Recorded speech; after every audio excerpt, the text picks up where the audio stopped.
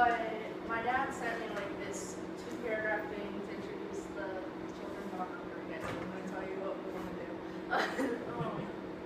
Well, I think for children, it's really important that they have a foundation in Christ, that they don't just hear about Christ, that they truly understand who He is. Because growing up, it's difficult in schools and sometimes at home too. And if you teach children at a younger age, it's easier for them to understand when things start happening at older ages. And to me, children are truly, I mean, obviously, they're the next generation of this world. We're not, well, I'm not pretty much in the same category as them.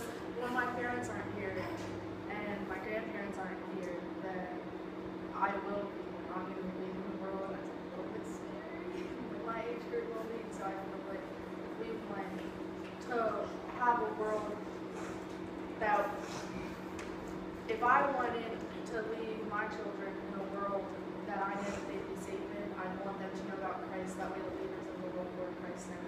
So I'm going to raise a group of leaders, I guess. And I think it's easier to do if they're closer to their age. And most people say I act like a 5-year-old. Well, there's a reason for that. So God says in Matthew 18, Matthew 5, I'm pretty sure it's 18:5. That blessed are you, no, just kidding, wrong verse. He talks about like you need blessed are the people who are childlike at heart, for they'll inherit the kingdom of God. And this is when the disciples were saying, hey, look, these kids are trying to get to you, but we're trying to prevent them. We need to have the childlike faith that God calls us to have. But anyway, before I started the program, I sent out a mass text message to all the adults that I know that have elementary school age children.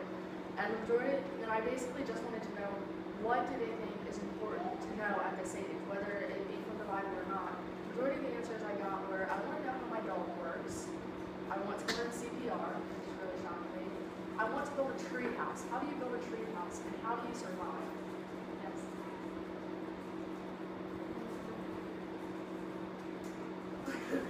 So we want to have a couple months, like a season, where the kids come together and build their own playhouse. We want to have a time when the kids get to meet a veterinarian and they describe how their dog, like how the dog works, how their bones work. I'm not kidding, these are the questions I got, like how does a dog's bones work, why are they different than mine?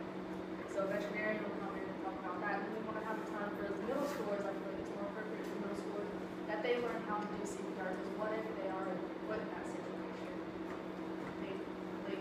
Yeah. So, but I want to let you guys know how glad I am and how honored I am to have children, whether they be at this church or other churches. I just love to be with kids. And so I'm finishing. I want everyone to know how glad we are to have you join us this morning. It's good to see so many familiar faces. I know about 4 of you. But if you're here for the first time or the second time, we are especially glad you are joining us this morning. We have a great team of people who have a desire to not only see the lives transformed in this church, but also in this area. We want to help others get involved and let others see that we are disciples of Jesus by our love. And our desire is to come along with us, and as God does, what only God can do. And my dad puts love in there, and that's really important as well. When you do anything out of love, there's no way that you're going to let God down or anybody else down.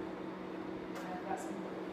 So in your bulletins are some connection cards, and if you're new with us, we invite you to fill one of those out at this time, and then put it in the offering plate when it comes by, or you can leave it at the basket by the door.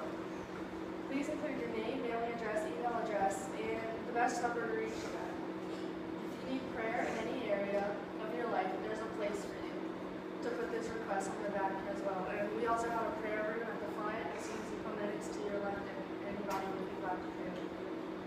Now, while you're filling these out, while you're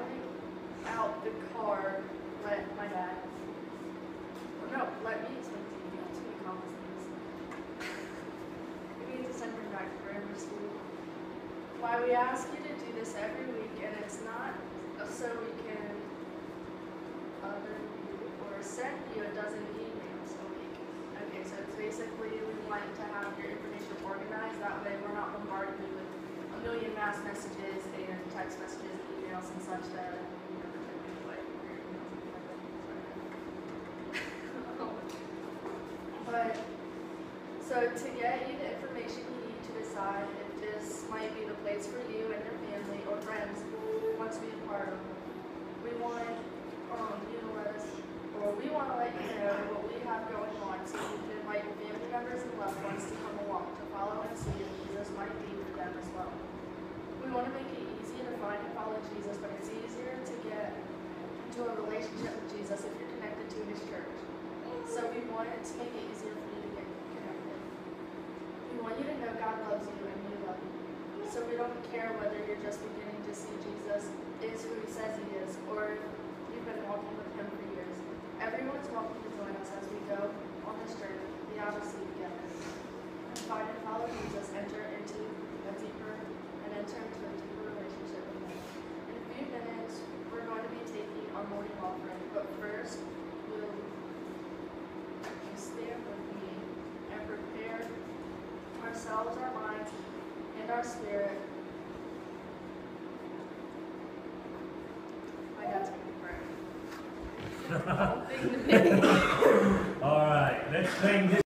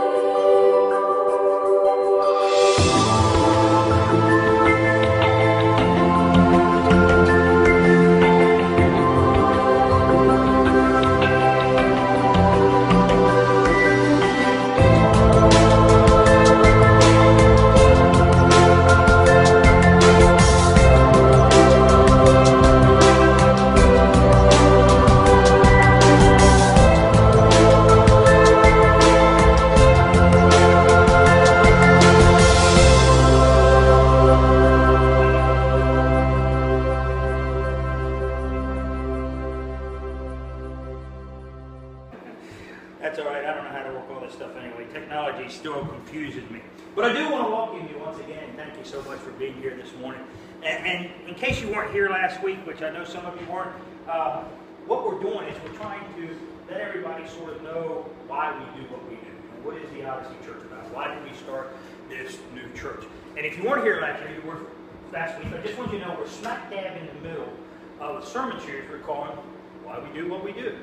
And normally this is the part of the service where I tell you if you missed last week that you could go to our website, www.theodysseychurch.com, and see it there, or go to our YouTube channel, youtube.com/theodysseychurch. But we had a little technical difficulty last week, so we're going to get it up. It's probably going to be later this week, and we'll have both of them up there. In fact, this week's might get up before last week's. But just so you're up to speed, I just want to let you know a little bit about what we're doing, and a little bit about why we started this church, why we felt it's so necessary, being a couple other people, that we start a church, and we started in this area. And really the simple answer would be that God tells us to. That God tells us to go out and make disciples. But for most of us that are on this lead team, it's so much deeper than that, so much more important than that, because we have people we love, people that we want to be with for all eternity in heaven. We out in the community and we see there's so many people that aren't finding and they aren't following Jesus. And even though we have a lot of churches in this area, there's still a lot of people that those churches aren't reaching. And what we found out and what we know is you can't have a relationship with somebody until you start to know them. And you can't have what, and it doesn't matter whether it's a relationship with Jesus or a relationship with a friend, you can't have what they offer you until you get to know them. And we know Jesus. Whether you believe him or not, our desire is to draw you closer because we know what he has to offer you. This love that's so unconditional. This hope that we can have in something so much bigger than us. But you can't know that until you're introduced to him. So our job as a church is to introduce you to a man named Jesus Christ, who we believe is the living God. And our studies have shown, at least to the last census done in the United States, that 2 out of every 3 people in Sussex County don't know who Jesus is. They don't have a relationship with him. So it's important to us that we reach out to that untapped market, if you will.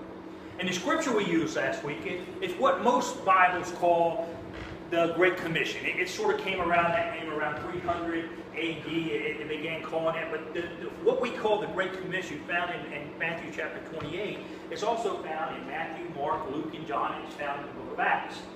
So it's obviously very important to the writers and to God that we go out. And what we found out is Jesus gives us this great command to go out and make disciples. But with that, he gives us a great authority. He gives us his power and his authority to go forward. But with that great command and with that great power, he also gives us a great promise. He says, I'm not going to leave you on your own. I'm going to go out with you. I'll be right there to help you along the way. Now, some people believe that what we call the Great Commission, these verses found in Matthew 28, is actually the last words of Jesus. That after he spoke these words, that he blessed the crowd and he went back to his heavenly throne. There's this old legend, and this is not true. It's a legend. It may be a fabricated story, but there's an old legend that says that after Jesus arrived back in heaven, of course there was all kinds of excitement. The angels were there to welcome him, but after the excitement sort of died down, the angel Gabriel comes up to Jesus and says, you know, Jesus, you suffered so much for mankind. You took on the burdens of all their sins. You were willing to die for this. Everybody in the world, does everybody down there on earth know that? And Jesus says, oh no. There's only a couple people in Jerusalem, maybe a few people in Galilee, that's it. And Gabriel says, well, what's your plan? How are you going to let everybody know of your great love for them? He goes, oh, I told all the apostles to go out and spread the word to the farthest corners of the world, that they would tell people, and those people would tell people. Gabriel's face grows a little dimmer, and he looks down and says, but Jesus, what if Peter just decides to go back to fishing? What if John and Andrew and James all decide to do the same thing? What if Matthew just says, you know, this is too hard. I made so much money as a tax collector. What if he goes back to the tax collector? What if the other ones lose their passion, they lose their zeal, and they just stop and quit telling me? After a few seconds, Jesus just speaks, and he speaks in a calm voice, and he says, Gabriel, it's the only plan that I've got. This is it. That's why we do what we do. Because this is God's plan to tell people about his love. This is God's plan so that we can go out and tell people about his love. And so that those people can go out. And we're to do that until he returns again. So that's really the why behind why we do what we do. Today we want to talk about the what. And last week we gave out an invitation for those of you that wanted to help us out. And I'm so thankful for those of you that filled out those forms. I really am. And people help out in different ways. We have people volunteering to come up and help us sing, which we really need. And Jimmy, you did a wonderful job today. And we had this one lady who ministers in a way that shows her love in a way that I love. She brings us food. That's some of the best chicken wings I ever had. I think I gained another 5 pounds. If she keeps on, I'm going to just have a big blimp up here talking. But you know, we all minister and show the love of Jesus a different way. But again, if you missed the message last week, you want to see what's behind, you'll be able to check it out later this week. So we talked about the why. Today we're going to talk about the what. And the what is found, the scripture that I want to talk to you about this morning is found in Acts chapter 15. Acts chapter 15, we're going to look at verses 1 through 21. That's Acts chapter 15. So if you have your Bibles, or if you have an iPad, or you have a cellular device or something, you have a Bible app on, you can turn there now. And if you don't, it's okay, because we're going to put the verses right up here on the screens, and I'm going to be reading today from the New Living Translation. I like the New Living Translation because it's just so simple. It makes a person like me be able to understand it. But here's something I've observed over the years. I've been in church for really most of my life. I drifted away for a while, but for the last 18, 19 years, we've been pretty regular church attenders, and there's an observation. And the observation is most churches are designed for church people, right? Most churches are designed for church people. They play the songs that church people like. They have an order of service that either that denomination or that local church expects to have. They have the pictures on the wall that most church people would be comfortable with. And I want you to know there's absolutely nothing wrong with that. There's nothing wrong with that at all. In fact, I've served in and I've attended many, many churches that were built by and built for church people. And there is absolutely nothing wrong with that. But here's what I do. When I wanted to invite an unchurched friend to church, I wasn't going to invite him to that church that I was attending. Because I knew that unchurched friend of mine would not be comfortable in that church, that they wouldn't understand the ceremonies, they may not like the music that was playing. So when I brought an unfriend church to church, I took them to a different church. My real first experience that I had was this. Dan and I had gone around and looked for different churches. We fell in love with the church, and we were there for over 10 years, maybe closer to 15 years. But it was a big church. It had over 1,000 people. We started about 600. By the time we left, there was over 1,000 people coming on Sunday mornings. They had a large children's ministry, which Janet, my sister, were able to run. They had over 100 kids there on Sunday mornings. They bused half of them in. Half of them were brought by the members of the congregation. They had teen ministry that was amazing. On Friday nights, they had somewhere between 300 and sometimes over 500 teenagers come out to a youth group. It was exciting. It was a big church with a big vision. They were doing big things. You could choose from 7, 8, 9 different Bible schools in the morning. So if you wanted a Bible study that was on relationships, you had that. If you wanted one on finances, you had that. If you wanted to go deeper into the Word, you had that. All kinds of different Bible studies. They had all kinds of outreach ministries, so no matter what you like to do, they had something for you to help other people. Again, a big church with a big vision, doing a lot of big things. And one day, I met with a friend of mine who's now a pastor as well, and he had brought a pastor friend with him, and the conversation, I think it was set up, because the conversation sort of drifted into, hey, Rob, you want to pour out some of the things that have been poured into you? You want to pour those out into others? And before the end of the meeting, I was offered a position in this small church that this guy was a pastor. So we left this big church of over 1,000 people, and we went to this smaller church of about 25. And in this church, in this denomination, I was what's called a lay speaker. And what that meant was I got to occasionally speak the message, which I love. I got to do the Bible studies, which I love. But you didn't have a choice on Bible studies. There was only one, and you had to teach the Bible study that the book told you had to teach. And that was it. I got a seat on the board. I got a seat on the committee. I had all this. And it was a terrific experience. In fact, most of those people in that church have become close friends of mine.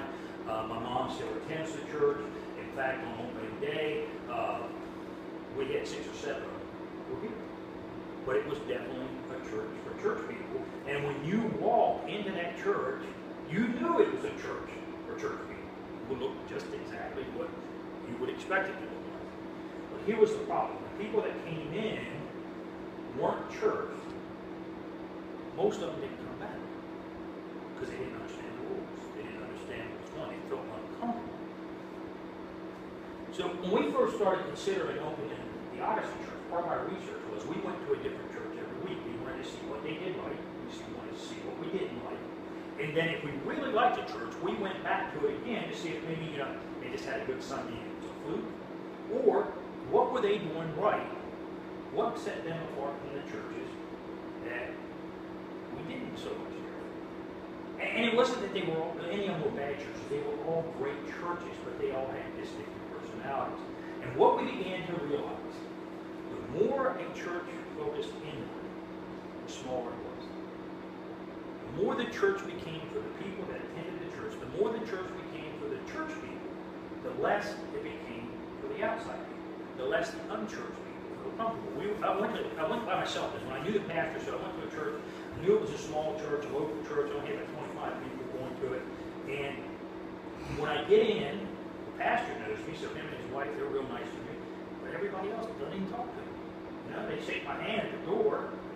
I sit down, and the guy comes up on the stage to do the welcome, and he's talking about the people, calling everybody by name, and he's talking about the Christmas party they had and all the fun they had. And the pastor gets up and says the message, and his illustration is about the people that are in the church, and he's calling by name.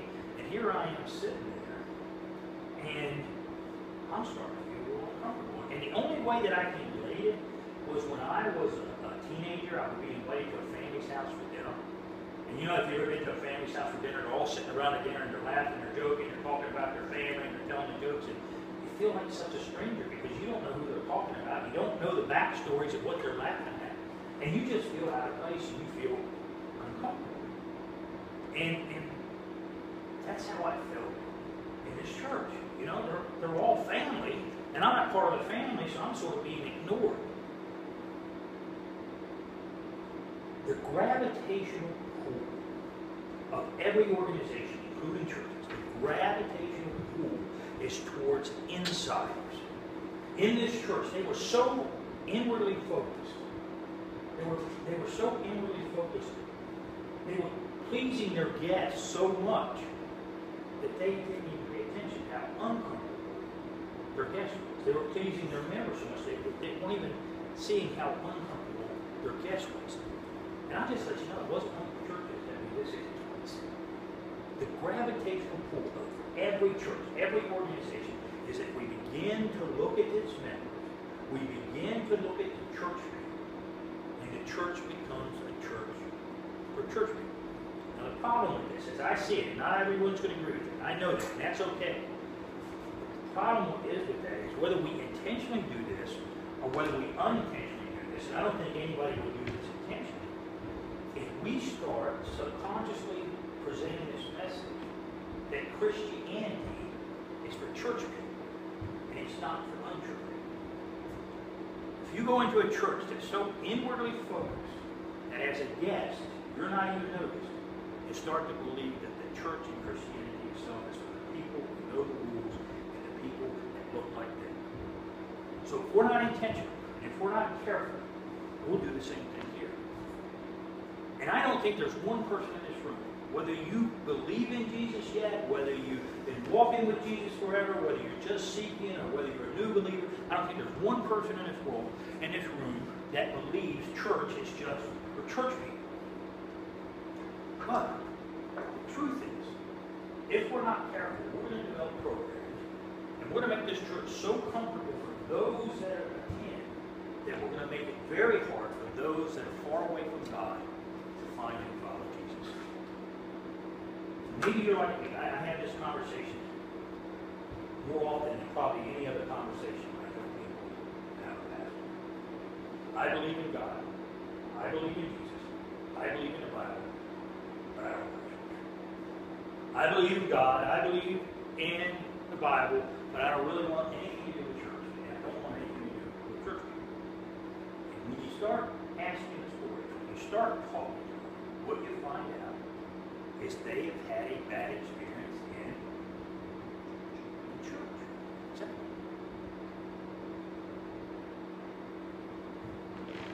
And we know, I'm sure you know this, Jesus did not come just for church. Jesus came for everybody. In fact, Jesus even said healthy people don't need a doctor, sick people do. I've come not to call those who think they're righteous, I've come to call those who know they're sinners. So Jesus says, I've come for everybody, but I've especially come for those who are far away from God and know they need something bigger than And you probably remember this verse. It may be one of the very first verses you ever memorized as a child, or you first heard as a child. If you went to Sunday school, probably one of the first verses you ever heard. It's John 3:16. God so loved the world that He gave His one and only Son, so that those who believe in Him shall not perish but have eternal life. So who did He come for? The world. The entire world. Not just the church people, not just the insiders, but for everyone. The unchurched and the church alike. And yet, without meaning to, I don't think any of us would do this on purpose. Without meaning to, we continually build churches for church people, and we sort of leave behind the unchurched people. And if we're not careful and we're not intentional, we're going to do the same thing here at the Odyssey Church. Because what we found out, the more church you become, the more church the church becomes, the more we sort of gravitate towards our insiders. We start saying, well, you know, so-and-so over here doesn't like the way we do it, and so-and-so over here gets a lot of money, we don't want to lose it. So we start tailoring to the people inside the church. And what we do is we start meeting the needs of the few, and we quit meeting the needs of the many. 2/3 of the people in this county. If we don't do something about it, we believe this is true. Maybe you don't believe this, but we believe this is true. We'll die and go to a place of eternal torment, a place the Bible describes as hell. So we want to develop the Odyssey Church. The what behind the why is we want to develop a church where unchurched people are welcome. And we know we have a long way to go. We want to do this by creating environments that are so exciting, so inviting, so comfortable, that even if you don't believe in Jesus yet, even if you're a new believer, that you'll want to come back. You'll love to attend the Odyssey Church. And some of you probably right now are thinking to yourself, did he really just say comfortable while I'm sitting in this cold metal chair? And it's so uncomfortable? We know we have a long ways to go. Considering the limitations we have of starting a brand new church, with what Taylor talked to you about today, I mean, we're starting a children's program that's not modeled after other children's programs.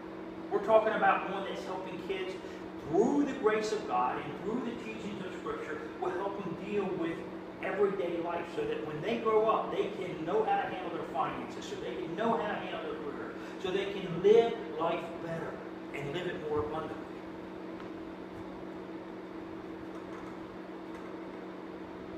Good news. Good news is we're not the first generation to struggle with this. If you want to follow along with me again, we're going to be in Acts chapter 15, and I'm going to read starting in verse 15, and to sort of let you know what's going on in Acts chapter 15. It's really a business meeting of church leaders. It's what we now call the Jerusalem Council. Now, I don't know how many of you, I know some of you have ever been to a church meeting. When you have your board meetings or your church meetings, really, I'm just saying this with all due respect. Most of the time, they're the most boring things you never go to. Only time they get excited is when people start fighting. And the bad part is, in church meetings, people like to fight all the time. Sometimes I think the reason we get to have church meetings is so grown adults can act like children in the name of Jesus and religion. Andy Stanley gets a lot of credit for this message, a lot of credit for it. I read his book Deep and Wide. I studied some of his church. He's got the second largest church in the United States, so he gets a lot of credit for this. He tells a story one time. His dad was a very famous pastor, and his dad was a pastor of a very large church. So Andy Stanley and a guy named Louis Giglio, who is now a pastor, both of them are famous pastors, are at a church meeting when they were kids, and they were looking outside the window of this church meeting when all of a sudden, two of the elders of this big famous church begin fist fighting in a parking lot. Now here's church people, and they're coming to blows because they can't agree in a church meeting. And sometimes church people act like anything but church people should act like. And then we wonder why people don't come to church. But the good news is, this has been happening since the church began, because the book of Acts is really a story, and I say a story, it's actually an account of the church, from the very beginning of the church, from day one. And it was written by a man named Luke. And Luke was writing to a friend of his. Some people believe a friend, some people believe a group, some people believe it was to all of us, because he writes to this guy named Theophilus. And Theophilus means lover of God. So we do know this. If you're a lover of God, he was writing to you. And this is really the second letter Luke wrote to Theophilus. The first one was what we call the book of Luke. So again, Luke is very careful to record things exactly as they were told to him by the eyewitnesses. And he records this church meeting in the first century, which actually only takes place about 14 years after Jesus had died on the cross. So the church is brand new. I mean, it's a baby. It's an infant. So I find a lot of comfort in these verses, because I've been in church for a long while now, and I know how sometimes church people act, including myself, okay? So I put myself in that category myself. But I always tell people, keep your eyes on Jesus, because sometimes, not intentionally, would never do it intentionally, but sometimes I may say something or do something that's not quite like at all. But if you keep your eyes on Jesus, you'll always see Jesus. So anyway, there's been problems as we read from the beginning of church, almost from day one. There's problems in Acts chapter 3, Acts chapter 5, Acts chapter 7. But this problem is a little different, because this problem is actually the leaders of the church. It is people like Paul that we've been talking about. People like Peter, who was one of Jesus' closest friends when he walked here on earth. People like the other apostles who had spent time with him. People like Timothy and Titus. And all these people have gathered together because there is a problem right in the beginning of the church, before the church has hardly got off the ground. And the problem in the church is the same problem we have in churches today. And that is, who is this church for? Is this church for insiders, or is this church for outsiders? Is this church for people who know the rules, or is this church for anybody? Is this church for church people, or is this church for unchurched people? So it starts out, while Paul and Barnabas were in Antioch of Syria, some men from Judea came along, or arrived, and began to teach the believers, unless you are circumcised, as required by the law of Moses, you cannot be saved. Now, we read that sometimes, la, la, la. Think about what they're actually saying. They're saying, unless you get circumcised, unless you get this very painful surgical procedure, you can't get saved. You can't join our church. You can't be an insider. You can't even find salvation. Now, I want to let you all know, but especially you men in here, because this is important to men, there are no surgical procedures required to join the Odyssey Church, okay? You don't have to do anything, okay? I just want you to know that. But I think about what these men from Judea is saying, is what they're saying is, you cannot have a relationship with God at all unless you go through this ceremony, unless you have this surgery, unless you become like us and abide by these rules. You can't have a relationship with God, and unless you look like us, act like us, walk like us, you can't even be saved from God's wrath. And we sort of laugh at it and we think about that and we make fun of it today. But how many of us have been in churches where there were rules? And maybe those rules weren't circumcision, but we know that there were rules inside that church, right? You have to sing a certain kind of song. And if you don't sing a certain kind of song, all other songs are evil. You have to teach from a certain version of the Bible. If you don't teach from that version of the Bible, the word means nothing. And they forget that that's a translation too. Because most of us don't speak Aramaic or Greek or Hebrew. And even if you speak one, you probably don't speak all three. If you don't know when to stand when we do, and you don't know when to kneel when we do, and you don't know when to pray when we do, you're an outsider. In fact, if you do some of those things, not only are we going to make you feel uncomfortable, some of us are even going to question whether you're even saved, whether you have a relationship with God. So here's Jesus. He's only been gone for a couple of years, and the gravitational pull of the church is already towards the insiders.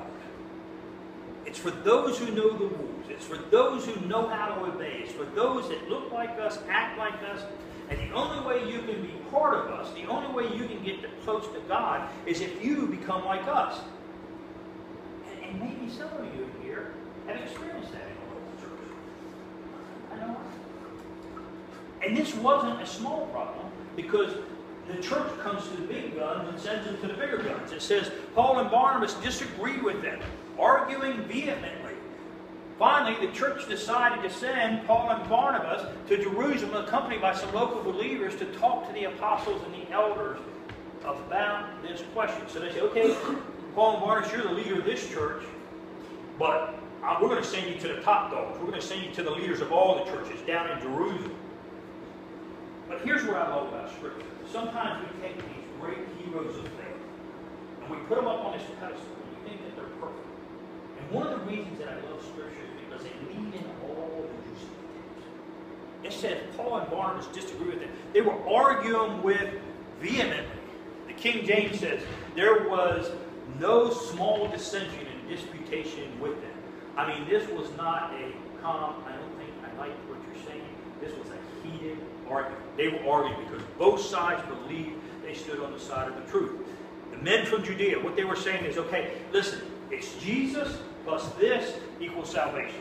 You got to have one foot on the cross and you got to have one foot on the law. And if you don't do that, you can't be saved. Paul Barnabas says, no. It's only by the grace of Jesus. You need Jesus and you don't need nothing else. If you have Jesus, you have a relationship with God. And I read this, and I thought to myself, I really understand what these, sometimes we read it and we know what the facts are. We know what it is and we forget. I understand these men of Judea because how many of us in this room haven't thought that we need to earn God's approval?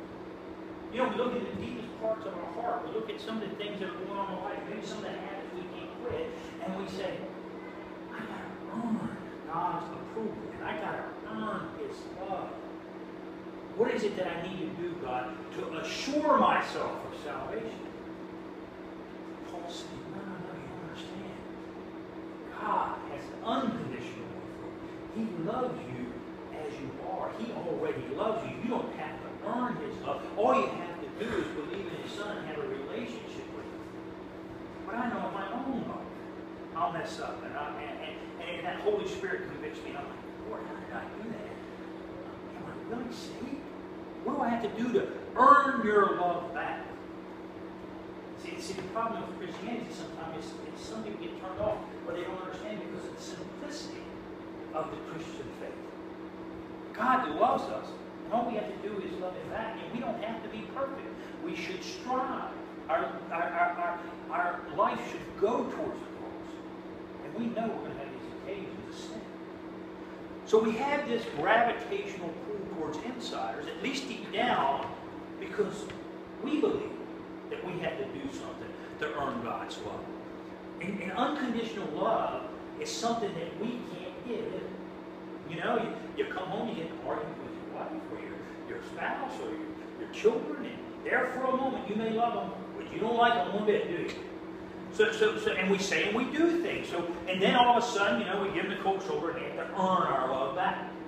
And that's how we think God is. But God says, no, I love you unconditionally. So, here's what the church does. They send Paul and Barnabas and some of the other people to Jerusalem. And along the way, they stopped at Phoenicia and Samaria to visit some of the believers.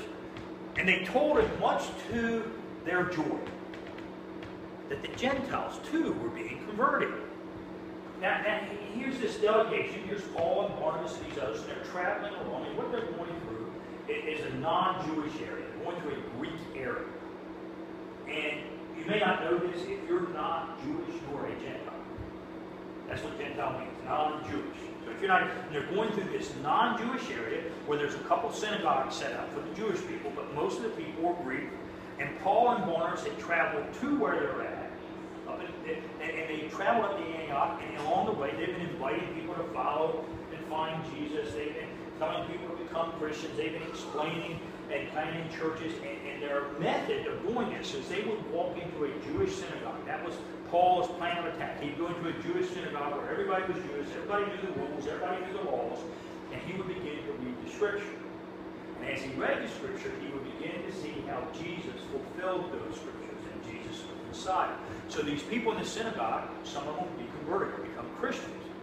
And when they go back along the way, they're just checking to see how things are going out. And when they get there, they find something that's amazing, something they didn't expect. Not only are these Jewish people becoming Christians, but the Jewish people are going out in their communities, into their workplaces, and they're beginning to tell others about this Jesus. And now the non-Jewish people are becoming Christians. They're being converted. And it brought them much joy because they didn't expect it. They knew they could get the Jews, but they didn't think they'd get the Gentiles as well. So finally, Paul and Barnabas arrived in Jerusalem, and they were welcomed by the whole church, including the apostles and elders, which was something new because the last time Paul had gone to Jerusalem, he wasn't accepted because he'd been against the Christian faith for so long. Now they bring back and they welcome their joy, and Paul and Barnabas began to report all the things they had seen and all the things they heard and all the things that they had experienced down the way. So when they get there, they're here, they're going to get this problem worked out. So they probably walk in and they say something like this: we have this problem in the church, and you already know about it, but there's just this vision. There's just a vision over people who can come in and those who have to stay out. Who's the church for and who's the church not for, and what do people have to do to join?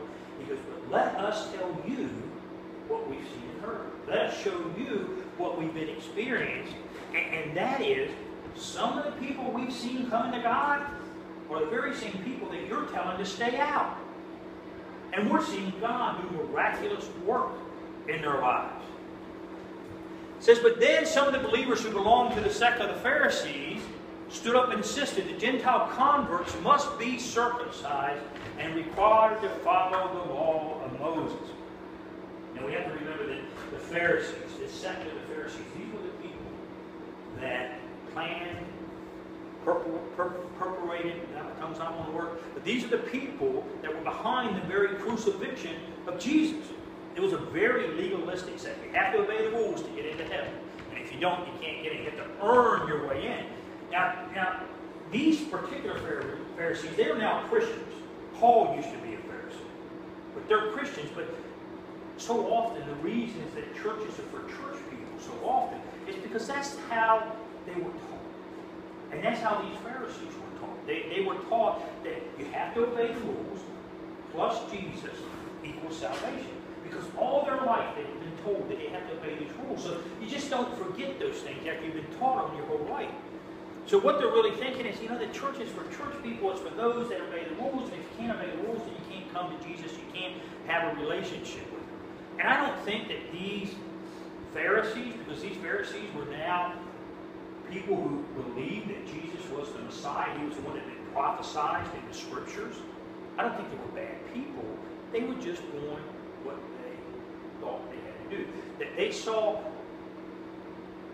salvation as sort of a ladder you had to climb up. You believe in Jesus, and you follow this one, and then you follow this one, and at the top of the ladder is salvation. And Paul saying, no.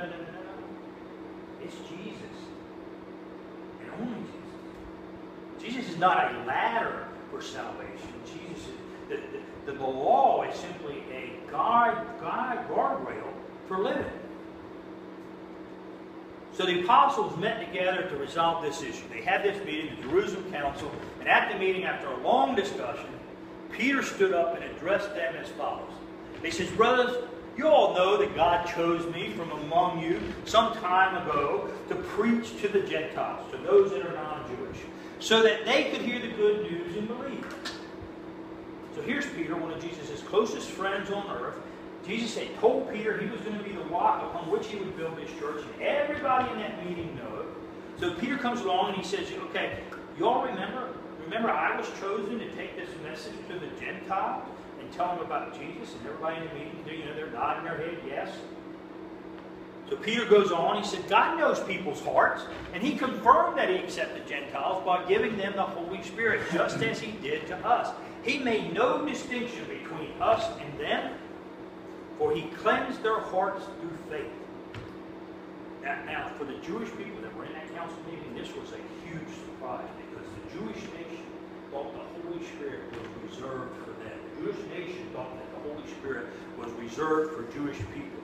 And Peter is saying, listen, we have seen evidence that God has given his Spirit to people that are not Jewish, that are not Jews. It's a them, this was grace. Now, if you're here and you believe, or you haven't come to church for a while because you think the church is full of hypocrites, I want you to know you're right, first of all. It's like the guy told me one time, if God is here and you're here, and you let a hypocrite get between you and God, which one of you is closer to God? You or the hypocrite? But if you don't like church because it's full of hypocrites, well, this verse should encourage you, because the next verse tells you that there have been hypocrites in churches ever since day one. It says, so why are you now, Peter's saying, why are you now challenging God by burdening the Gentile believer with a yoke that neither you nor our ancestors could follow? They weren't able to do this. They weren't able to bear this yoke that we're trying to put on these young believers. Peter says, and I think this should be good news to each one of us. I think it should be good to us. Because Peter says, and remember, Peter's talking to the church people. He's talking to the end timers. He says, you're taking this bunch of rules which you can't follow, and I can't follow, and then you're putting them on the neck of these young baby Christians. And it's just weighing them down. He says, you hypocrites, you can't even do a good job of keeping these rules. I can't do a good job of keeping these rules, and we've known them since we were born. And if we can't do it, and we're old church people, how do you expect these new church people to do it? Peter says they can't do it. He said, we believe that all are saved, Jew and Gentiles, by the same way, by the undeserved grace of Jesus Christ, by the undeserved grace of the Lord Jesus. And that's good news for each one of us. Because Peter is saying, it is God plus nothing that equals salvation. It is only by the undeserved grace of Jesus Christ that we can be saved. When we believe the message of Jesus, when we believe that He is who He says He is, that this is for everybody, Jew and Gentile alike, church and unchurched alike. And then Paul and Barnabas, they stand up to talk. Now I bet you when Paul and Barnabas got up to talk, that the room sort of got quiet. And Paul and Barnabas begin to tell everything that had happened to them among, and keep in mind that they were traveling among the Gentiles. They were traveling among the unchurched people.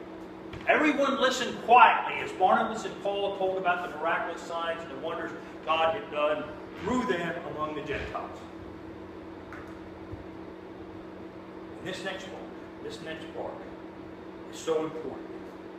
Maybe it's something you know, maybe it's something you don't know. But the next person to get up to speak is not just the leader of first century church.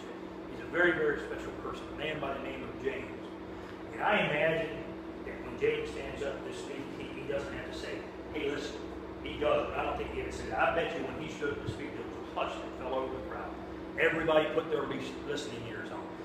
This man is special, and we need to hear what he has to say. And he was special not just because he was the leader of the first century church. He was special because he was the brother of Jesus. And James is a man who didn't even believe in Jesus until after Jesus died. He knew Jesus was dead. He saw him buried. He saw him put him in the tomb. And then one day Jesus comes to him and he says, hey, little brother, told you I was dying, not come back. Now, he didn't really say that, so you should read the Bible just so you know. But what the record says is that James did come back in his resurrected body to James. And I got crazy mind, so I think things. I'm thinking James is probably thinking, he said, you know, I probably got that one wrong. I bet my big brother is who he said he was. He says, when they had finished, James stood up. And he said, brothers, listen to me. Peter has told you about the time God first visited the Gentiles to take from them a people for himself. And this conversion of the Gentiles is exactly what the prophets predicted. What he's saying is, Peter's giving you his evidence. He's shown you the works of God. And Paul and Barnabas have shown you and given you their evidence. And they're showing you the works of God. Now let me show you the Word of God. Because James knew if it did not go along with Scripture, if it didn't balance with Scripture, then it couldn't be from God. He said, you've seen the works of the Lord, now let's look at the Word of the Lord. As it is written, afterward I will return and restore the fallen house of David, I will rebuild its ruins and restore it so that the rest of humanity might seek the Lord, including the Gentiles. All those I have called to be mine, the Lord has spoken, he who made these things known so long ago. So he says, you know, all of this, everything you're seeing right now, everything that Peter's just told you, everything that Paul and Barnabas has done, all this was predicted over 800 years ago by a prophet named Amos. You've been reading about it since your birth in the scriptures. This was predicted. This is it. This is the word of God. And he says, so my judgment is. And when James says, and so my judgment is, what he's saying is, this is the final decision. I've made my mind up, and this is what we're going to abide by. And so my judgment is that we should not make it difficult for the Gentiles to turn to God. He said, we ought not make it difficult for those people who want to turn to God. And this should be the message of every church everywhere. It is the vision of the first century church. It is the vision of James, the brother of Jesus. It is the vision of the church today. It is the vision of the Odyssey Church. That we should not make it difficult for the people who are turning to God. I do. The leaders that attend here don't want to make it difficult for people who want to turn to God. For those who want to find and follow Jesus. And if we're doing something at this church that's a stumbling block, we need to quit doing it. Because we want to make it easy. That's another way of saying it. We want to make it easy for people to find and follow Jesus. And we want to do that because we want to lead people into a deeper relationship with Jesus Christ. And we're not ever going to compromise the message. I want you to know that. I'm not going to compromise. I don't think you can understand God's love without understanding His reign. We're never going to compromise the message, but we do want to tailor the experience to make it easy to find and follow Jesus. And we do that so we can lead people into a deeper relationship with Jesus Christ. No matter whether they're just beginning to see if Jesus is who He says He is, or whether we'll see next week, whether they've been walking with Him for a long time. The leader of the first century church, the brother of Jesus, says, we should not make it difficult for people who want to turn to God. And this means we should do everything we can. We should do everything in our power to move people from where they are to where God wants them to be. We need to move people closer to God, especially those people who may be far away from God right now. Because God said, I so love the world, the entire world, both the church and the unchurched, that whoever believes in my Son will not perish, but have everlasting life. But I'm just going to finish up because I have to read these last verses because if you read them on your own and you haven't done a lot of study, but I'll be honest with you, the first time I read them, it didn't make sense to me because it really looks like James is making a whole bunch of rules now. He said, okay, you don't need any rules, it's by grace alone, so here's a whole bunch of rules you have to follow. That's not what he's doing. He tells them there's 4 things that they should do. Verse 20 says, instead we should write down and we should tell them to abstain from eating food that's offered to idols, from sexual immorality, from eating the meat of strangled animals, and from consuming blood. Now, I think, sexual immorality goes without saying. We'll have a section of scripture on that at some other point next year. But what he's really saying is we do need to ask these young believers, these Gentile believers, to do a couple of things. And it's not for their salvation.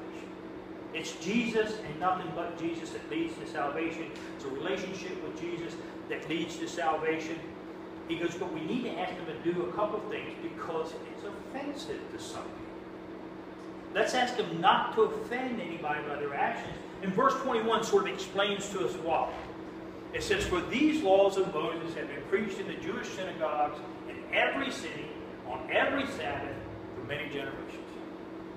He said, these rules have been given for hundreds of years, and we don't want to offend anybody. So let's ask them not to do these things, but let's not put a burden, let's not put a yoke on their neck. He said, just simply tell them there's some areas we need to be sensitive to. In the church, we might say something like this in today's world. We might say, as Christians, We need to think about the feelings of others. Paul, the Apostle Paul, wrote these words. He might say something like this. You need to be careful so that your freedom does not cause others with a weaker conscience to stumble. He said, you can do some things as a Christian. You may be saved and you can do some things, but you'll cause somebody who's not as strong as you to fall from the faith. And you don't want to do that. So let's just not offend them, okay? And these are the things that will offend the people most. You don't do them because you're not saved. You do them because you don't want to be a stumbling block to somebody else. And I have to tell you, just in the last 10 months of research, this is so clear. And the hard part I have sometimes is what's clear in my mind is trying to relate it to others. This is so clear to me because I see time and time and time again the gravitational pull. Every church that comes to the insiders, and if the Odyssey Church is not intentional, if we're not careful about making it easy to find and follow Jesus, for those who are especially far away from God, without realizing, one day we can open our eyes and see that we have a church for the church. And we're catering to the needs of the few, and we're missing the people who need Jesus most. And we do this because our desire as a church body is to lead people into a deeper relationship with Jesus Christ. Because we know God so loved the world that He gave His one and only Son so that everyone, the insiders and the outsiders, the unchurched and the church, that those who believe in Him will not perish but have everlasting life. So here's my challenge. If you're a church person, then we're asking you to, come out of your comfort zone a little bit. We need you. Become a volunteer. Fill out one of those yellow sheets in your bulletins and leave it in the booklet by the door. And if you're a new believer, if you're somebody just beginning to realize that Jesus Christ is exactly who He says He is, we're going to have a baptism service. We want you to get baptized. You've never been baptized? We want you to get baptized November the 2nd, 2 weeks from the day. And so that you're not uncomfortable, I'll let you know we've already got a couple people lined up. We've got a baptismal that's coming in here. And it would be my great pleasure to help you put your word. But we want you to do that because really what baptism is an outward ceremony of inward belief. And if you're still not sure if Jesus is who He says He is, or if you're not sure that Odyssey Church is for you, we just ask you to come back next week as we begin to tell you the how we plan to do this, why we need to do it, what we need to do, the how behind the why of why we need the Odyssey Church. I'm going to ask Jimmy and Diane if they will to come up there and play. And I want to let you know, I'm going to stand up here for a couple seconds. If you need special prayer, if you need to be introduced to Jesus and make Him the Lord of your life, I'm going to be up here so you can know how to take God up on His offer of salvation through the undeserved grace of the Lord Jesus Christ. Let's not make it difficult for people who want to turn to God. May the Lord bless you and protect you. May the Lord smile on you and be gracious to you. May the Lord show you His favor and give you His peace. God bless you all. Thank you so much. I'm up here if you need me.